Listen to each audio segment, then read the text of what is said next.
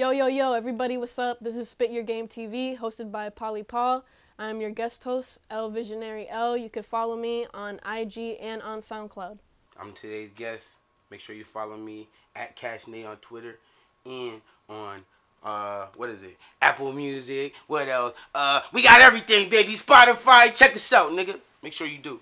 Alright, so yo, Cash Nate. What's up? Yo, how are you? I'm alright. Yo, so I see you got this Oh yeah. Make sure we get it out for this the people. yep, show everybody. Make sure we get it out for the people. Cash Nate, he Lottery Dreams. Baby. We out here. We got all Yo. Lottery Dreams. He was playing this for us earlier, and I fucked with it heavy. His energy, he really delivered strong in this. So, yo, if you wanna listen to more of his music, follow him on, like he said, Apple Music, Spotify, $HNATE. Make sure you check us out. We hot as fuck. Yep. They're not messing with us. I mean, there's nothing else to say really. Like, let's get on with the interview. Yeah. So, what inspires you as an artist? Well, I'm not gonna lie. I first started rapping in the basement in the project in Springfield with my cousin. And I'm not gonna lie, to this day, Mac Wave's my inspiration. As long as he keep rapping, I'm gonna keep rapping. I'm gonna keep being hot. Wow. I gotta be hot. So, how did you get into music? He put me in front of a microphone. He just said, "Yo, cuz, you wanna make a song?" I was like, "I don't know how to rap. I sing." He's like, "Nah, you can't sing on this mic. You gotta rap." I was like, "All right, I'm gonna rap." So you were more into singing first? I did. I mean, when I was growing up, and I did band and I did chorus. I did madrigals. I did show choir. I mean, music lives in me. Yep. I mean, So who's your favorite artist? Like? My favorite artist personally is Jay-Z. I know there's gonna be a lot of people who not become a fan of me because I like Jay-Z. I like the truth. You know what I mean? There's a lot of people who like the auto-tune turn up music. It's good too. When I'm drunk, I feel the same shit. You know what I mean? I feel the same way. But it's just not my per se. You know what I mean? I don't make that music. You know what I mean? It's just not my persuasion. You know what I mean? So, I like to spit. I'm a spitter. I grew up listening to the spitters, so that's what I do. I'm a spitter. So if you would put yourself in like a category, you know, like in a genre, what do you think that genre would be? Because like now, like you said, like you got so much like trap artists and like all of this stuff. It's like, well, I put myself in the hip hop category definitely because I'm hip hop to the chorus.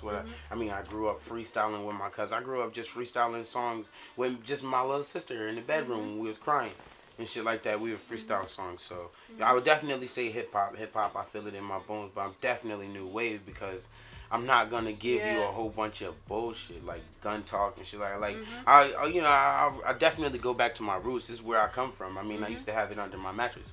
I mean, that's just the way people live. You know what I mean? I used to hold things down for people. It's just where we come from.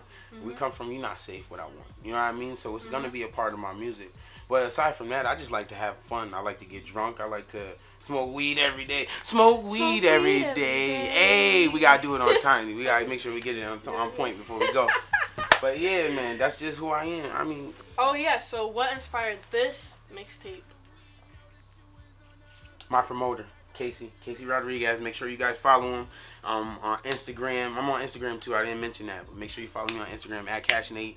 Or not at CashNate, but CashNate on Instagram and shit. But make sure you follow Casey Rodriguez. The man is just digitally shaking his ass for your boy. You gotta make sure you check him out. He's definitely one of the best in the game. You fuck with me, he'll fuck with you. He'll get you on too. So, and just, you know what I mean. And he just told me to hit the studio. Like I spit. What track is it? Hold on. I spit number 5 for him. I wrote number 5 like a year ago. I mean, I've been hot for a long time. Since She Just Wanna, make sure you check it out on YouTube.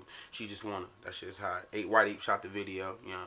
But I wrote Reap My Soul like a year and a half ago. I can't, you know, really put a finger on the timeline. But he was like, "Dog, you still haven't recorded that song?" And I was like, "Nah, I didn't record this song yet." And then I did Hold It Down too. I wrote that around the same time. And he was like, "Dog, you ain't recorded those songs yet?" I'm like, "Nah, man, I think I let a job. I had just got a job at ARS. Right now, my main job is I do water restoration. I stop mold and shit. You know, come to your house and shit. You know what I mean? Daily grind. You know what I mean? You gotta provide." But he had heard the songs, and I got the job, and I started getting a lot more money. So he was like, "Dog, you got to hit the studio. You a tech now." And so after I recorded, actually the first track, I didn't even record the songs he wanted. I recorded the first track and I recorded Kitchen. And then he was like, dog, yo, you're fucking nice. And I'm like, I know, I've been doing it for a while. But my second mixtape, I had dropped the first one and I had dropped the second mixtape. And then on my second mixtape, like, I had just lost my car, and there was no way for me to get my covers right because the person who had formatted them didn't do them, and like I had quit my job because I thought I was like ready to take over the game and shit, and everything just like fell to pieces and shit. It sucks, you know what I mean? But you know, America loves a great comeback story, and just a comeback kid, you know what I mean? I'm gonna kick this shit like karate the whole time. It just is what it is. You feel me? I fuck with that. So where do you see yourself as an artist? At the top. What the fuck? Yep. The fuck? That was a stupid ass question. Next question. Come on, man. The top. We're not gonna say like in like 10 years or like. In 10 years. Come on, man. Like, that what are your shit goals? silly. My goal is to make sure my kids is riding in a Bentley. Come on now. I'm gonna have grandchildren. I know I'm gonna have grandchildren. I got kids now. I know they gonna get they fuck on. Come on, bro. I'm human. I know. I just what it is human beings. Your parents probably thought the best of you. You got into a dark room and you got it the fuck on. So I know my kids gonna have kids, and it's just while I have the ability, the talent, the youth, the mindset, the support from my peers, I might as well make sure my kids is straight. Might as well. It just makes sense. Like, why would you sit around, smoke weed, and drink liquor all day? What you celebrating? What you celebrate? Now, don't get fucked up. I was cooking and drinking today, but I was cooking for my family. I was relaxed. I was chilling. I knew I had an interview coming and everything. But there's a lot of people who just sit at home on the couch all day and just smoke weed and be like, damn, I got to get this money. They sitting at home hustling. Like, and when you do the numbers correctly, if you're just a regular crack dealer, you make as much with more risk as somebody who just brings home $400 home a week. What you got? A nice pair of J's. You riding around in the rental. You know what I mean? Like, come on, B. You wasting your money and your time. You're not looking forward. Like, that's what I was trying to do basically with my second mixtape, was really build the basis, but it fell apart. But I'm happy that it did fall apart because now I have a whole new collection of music that people can get familiar with for the first time. And they can go back to my old ways and then see how I developed into this person I am now, and then see where I'm about to fucking go. Because I'm about to just go so far. Like, I can't even see where I'm about to go. Like, I've been looking and I can't find it. I was trying to GPS it the other day and it just said location not found. Yo, so wow, so what's your like message? Like, my message overall is live your life, do right by others. There's no need for violence really when you could talk it out, especially when you're not drunk. When you're drunk, fists is gonna fly. That's just the real. Yeah, the fact of the matter. But just try to do right by others, live your life, and don't care about anybody else's opinions, because as long as you live, you breathe, and you take steps, and you're around everybody else, everybody's gonna have an opinion, my nigga. I'll go to the store in my Pillsbury Doughboy fucking pajama pants. Why? Because I don't give a fuck about y'all opinions. I'm nice as fuck. You're gonna hear it in my music. When I get fresh, I get fresh, man. I don't give a fuck about being fresh all the time. Fuck, you gotta be fresh all the time. What the fuck does people's opinion matter for? I'm getting aggressive, yeah, because I don't care about people's opinion. You care more about people's opinion than you do living your life. You wind up not living your life. You live to people's opinions. You live into people's opinions, man. Come on, man. I do what I want for myself and my family.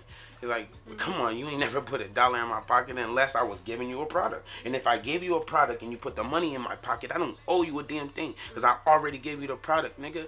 What you mean? You blaze me, I blaze you. You blaze me, I blaze you. You know what I mean? DMX said it the best. What these niggas want from a nigga? What these bitches want from me? You know what I mean? Just is what it is. Word. So you have a family, right? Yeah, I got a family. I got my daughter Eliana. I got my kids Tay, Alize. You know, I got my fiance Delilah. You know what I mean? For any of you women that think I'm attractive, I think you're attractive too. But I'm taking. You know what it is? Yep. It is what it is. We can party, we can drink, we can have fun, but at the end of the day, I'm a responsible motherfucker, and you guys should be responsible with yourselves too. Word. Accomplishments. Well, like recently, I just started actually fucking with my manager, Jason. Shout out to my man, Jason. He doesn't really do the social media and shit like that. But shout out to him and my boyfriend, Cisco Flores. Make sure you look him up on Facebook and Twitter too. My man, he's the one who linked me with my new manager. But he's basically providing me all the shows and stuff. He heard me here. I sent him Kitchen. I was in the kitchen. It was a rap. He just put me on stage. He linked me with his nephew, Bo Glizzy Music. Make sure y'all look up Bo Glizzy. But he linked me with him, and we came up with something real fast. I came up with a 16. A 12 in like 10 minutes. Boom. Came up with a 12. Boom. And they can vouch for me too. They'll vouch for me. Came up with a 12. 10 minutes. Boom. Hit the studio. Boom. Spit the verse. And next time I came back there, they had opened up for A Boogie. I was like, shit. I was like, they opened up for A Boogie. You ain't tell me. So I get him on the phone like, damn, you ain't tell me you was opening up for A Boogie. And he was like, you stop calling me. You stop calling me New York nigga. So you know you got the accent. You stop calling me. You stop calling me. I'm like, I didn't know it was like that. I didn't know what you was talking about. He said, so we gonna link you with my nephew. Boom. I linked with his nephew. Boom. We did a track. And so the track came out hot. It was to the Meek Mill's, I can't remember the bitch because I got issues. It was that beat. And I came out with it, I always been the man in the trap. Brand new Chevy truck, contraband in the back. Pretty bad bitch with her hands in my lap, counting racks, and that's facts. So I came up with the hook. That was the hook and shit. So after that moment, it was like really written in stone. The next event, we opened up for P&B Rock. I didn't really get to do my own set, but I still got to hop on the stage, perform that hook and shit. It was still lit. I mean, we had the VIP section, but I was on deck. For any of y'all who never had the VIP section, you have got to try harder with yourselves, because the VIP section is lit the fuck up. I've never had so much Hennessy and marijuana in my life in the club. In my life. And I chilled with Cap One down south in the club with Atlanta, the Johns, man, and it was nothing like what I had up here. So everybody think they got to go to Atlanta to have a good time and shit, see good shows and get on. It's a lie, you know what I mean? Cause nigga, I'm lit. We lit. I mean, just opening up for the locks right there showed me what could potentially happen with my future. And it's not like I'm living for the party. I'm not living for the party because it's Cash Nate. I'm living for the money. I want to stay alive for the money. You tote guns, you want to pop 100 niggas, you keep your shit to yourself. Don't chill with me because I don't want to be chilling with you and niggas associate that with me, nigga. Y'all niggas want to shoot each other and kill each other, be genocidal. That's on y'all. I want to get this money, nigga. I love money. Always been a hustler, nigga. Yeah. Always been a hustler. I listened to Jay-Z and Biggie growing up. I don't know who you fuck niggas listen to. I listen to Biggie. I listen to Jay-Z. I listen to Big L. That's who the hustlers was. I'm a hustler by DNA. My Uncle Shane was chopping that shit off my front porch. I grew up watching it. You know what I mean? I grew up watching the hustle. I watched my mom hustle me a bike. I watched her sell that bike because she wanted some drugs. You know what I mean? Like, I come up from a hustler generation. My grandmother whipped herself into a house after my mom decided she couldn't take care of us. My grandmother whipped herself into a house 10 months. Whipped herself into a house.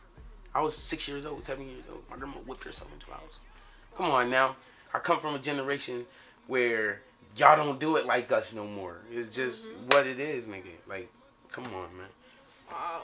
I love your story, man. Like, I love, like, your vision that you have. I got a big vision. I got a big vision for the 413. If niggas stop being so crabs in the bucket, if niggas stop being crabs in the bucket and start feeding each other, everybody would be fat.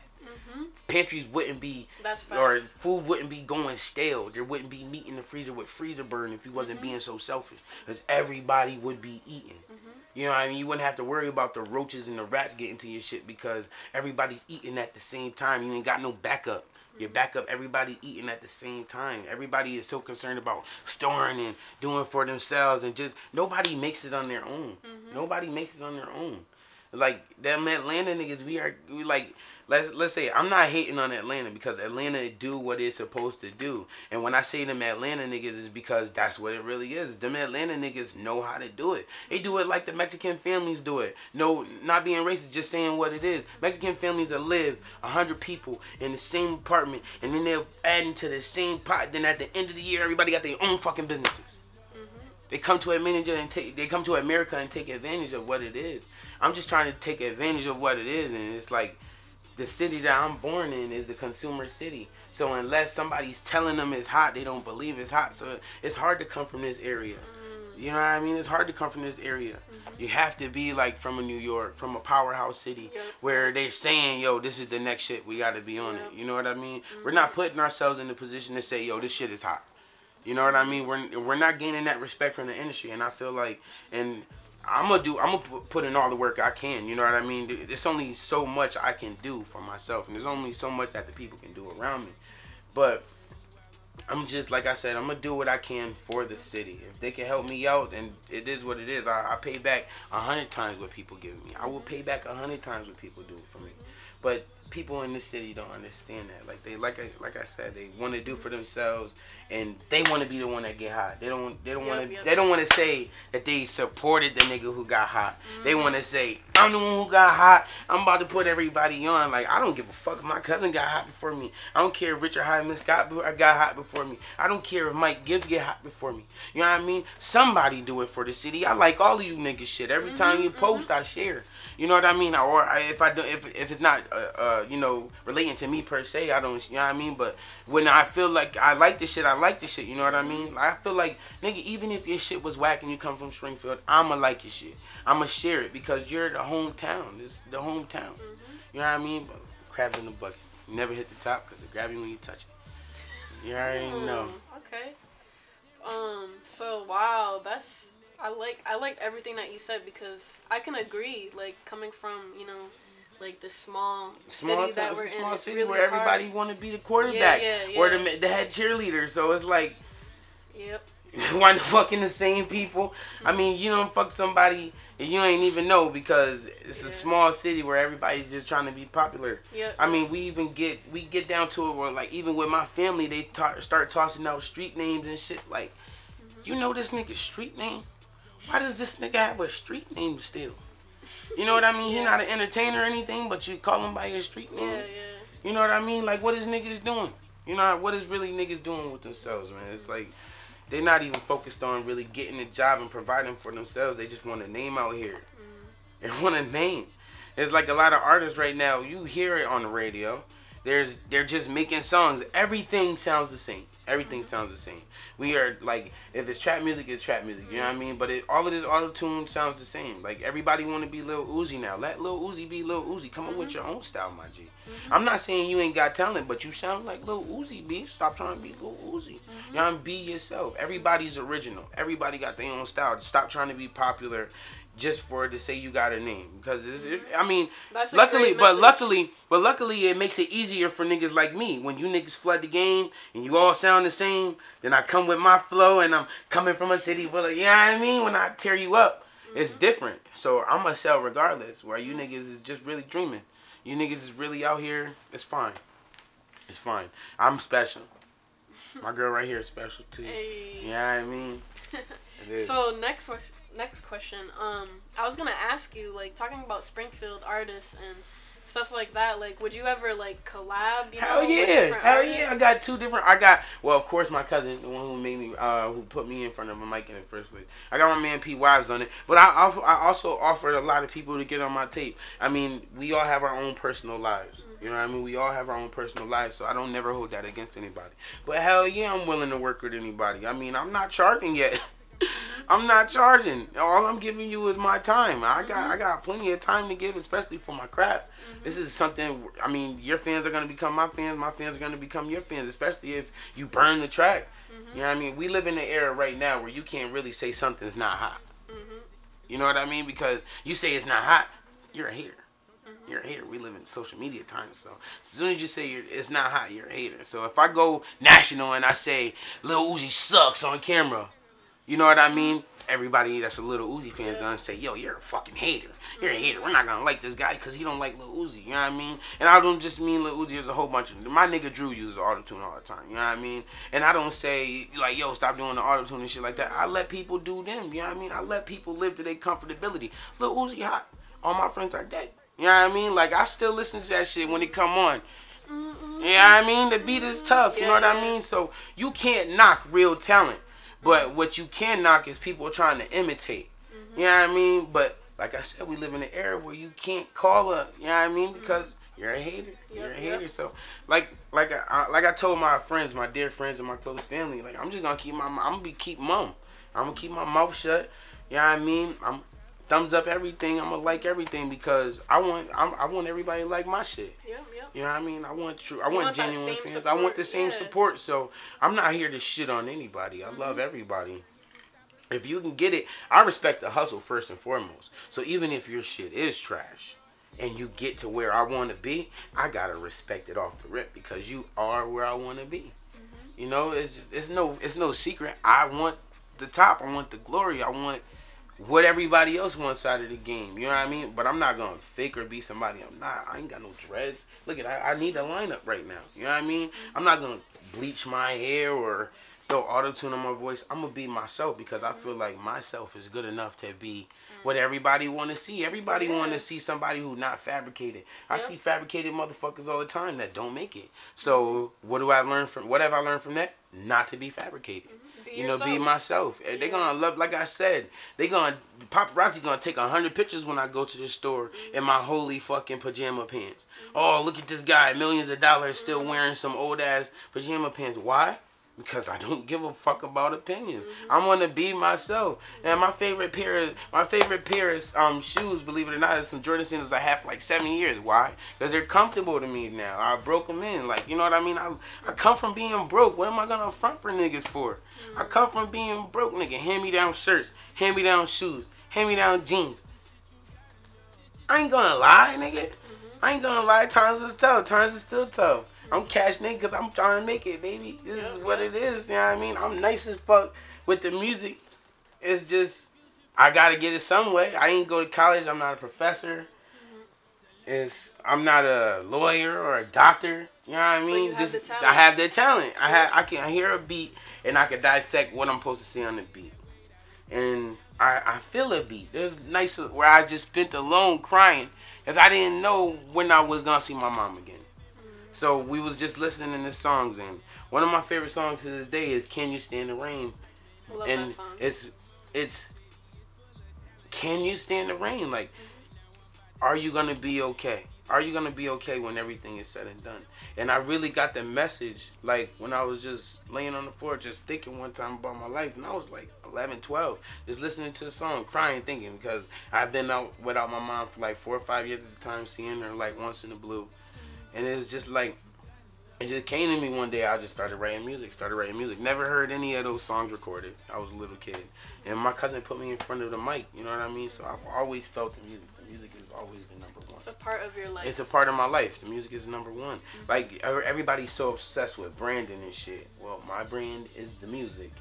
So, like I said, if you do catch me, like Cam caught Jay-Z out in his slippers and shit, you know what I mean, made a big stat about it, you can expect that from me. I'm not here to impress you guys. I'm here to make you shake your ass like my music.